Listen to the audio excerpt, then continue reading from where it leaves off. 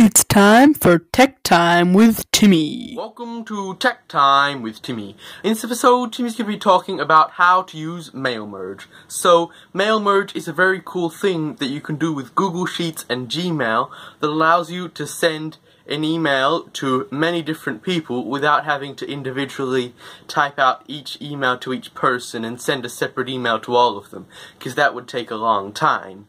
But you can actually enter into a Google Sheet all their names and everything like that and their email addresses, and then you can easily send it through Gmail. And just because it goes through Gmail, that doesn't mean you have to use only your Gmail address to send it from. You can actually set it up so that Gmail can send it from a different address. So if you want to know how to do that, you can watch the previous episode. But in this episode, Timmy's going to show you how to use mail merge. So, and you can also add cool things like you can have text that every in the email that everyone receives, and then you can have little blank gaps where you can put in individual information. So Timmy will show you how to do that as well, and that's really cool. So in this episode, Timmy's going to show you how to do that. Okay, so first of all, you need to get the mail merge template, and the easiest way to do that is to get the one that Timmy already created.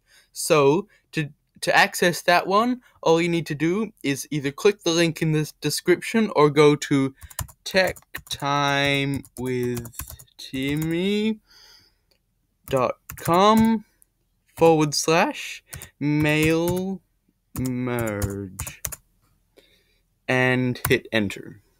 And then you'll see here this link, so you just click on this link.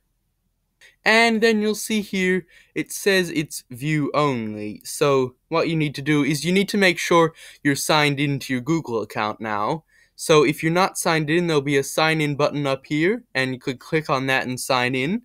And then as long as you're signed in, it's okay. So then click on File, and click on Make a Copy. And it comes up like this. So you name it whatever you'd like to name it. And then select where you want to save it. So my drive, so it would save to your Google Drive.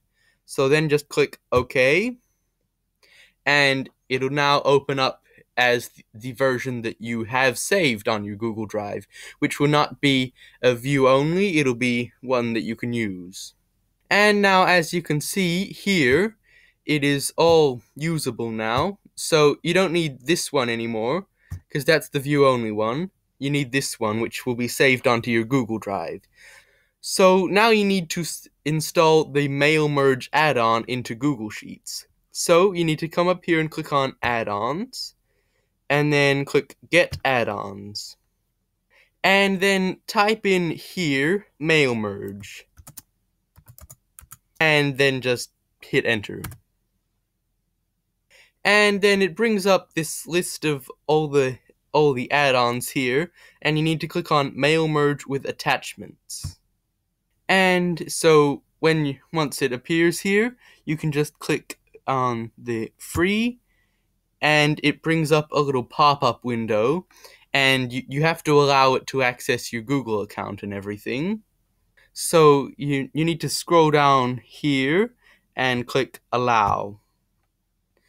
And as you can see, it pops up here with the Getting Started guide, but you can just close that.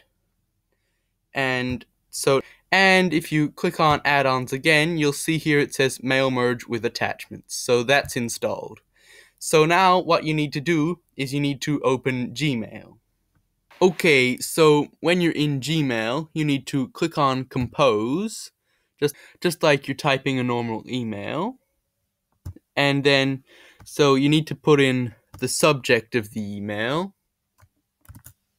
And then you can just start typing your email, and this email will be the one that goes to everyone.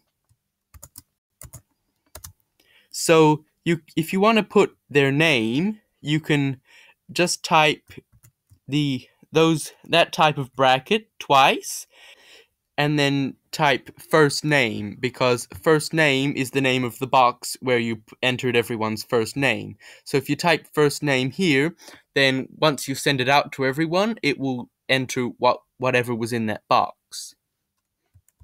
And then you just do the closing brackets as well. So then that's all you need to do to enter the field. So you can just keep typing. And the different fields you add don't only work for just name, you can also put in your own ones. So you can create your own column in the mail merge template, which Timmy will show you how to do in a minute. And that means you can put in different words throughout the email. So if you want to put in a different one of those words, you just do those brackets again, and then you enter whatever you're going to name the new column that you create. And then you just put the closing brackets. So that's how that's done. And then, so once you've created this draft in Gmail, you can go back over to your mail merge template, and you need to create another column for that field you just put in. So you need to right click on last name, and then click insert one right. And then if you click in this box, you can type into this box what you put in the brackets over in your drafts, but you have to make sure it's exactly the same. A good way that you can do that is by copying what you typed in here, not copying the brackets, just what you typed. So you copy that, and then you come over here, and you right click here, and you hover over paste special, and you click paste values only. And so as you can see, that is in there.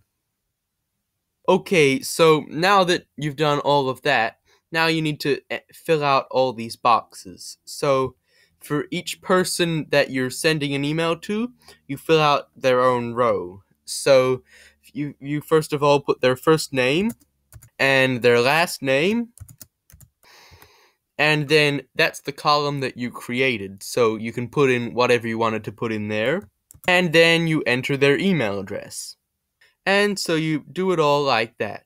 And so you can just keep going down the list here and fill out all these columns for each different person. And then so once you've filled out the form, you can then click on add-ons and hover over mail merge with attachments, and then click on, in this menu here, click on configure mail merge. And then here it says sender's email address. So you can click on that drop down menu, and by default it goes from your Gmail address. So if you want it to be from that, you don't have to do anything. Or if you want it to go from a different address, you can watch the previous episode on how to put in a different address into Gmail. So if you have a different address in, you'll be able to select it in this menu, as you can see. And then you need to enter the sender's full name, and you're not doing any carbon copies or blind carbon copies, and reply to address, so that can either be your Gmail, or you can change it to the address you're sending it from, or any address really. The campaign name is just for your reference. It doesn't really matter what you put in there. And then you just click continue.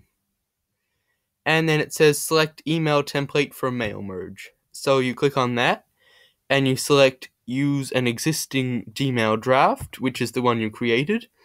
And you'll see here, it has a list of all your drafts, so it'll automatically select this one if that's your only draft. But if you have multiple, you can just select it, and then you just click run mail merge. And it says mail merge is now running, please wait. And down in the bottom here, it says all the ones that it's sending it to, so you just wait for that to finish. And now it says mail merge is complete. So you just click done, and as you can see here on mail merge status, it has mail sent and the time and date and everything. And you can always click on mail merge logs, which is a sheet that creates itself down the bottom, and you can see all the different logs here. So that's really cool, and that's how it's done. So that'll be the end of this episode of Tech Time with Timmy. Bye.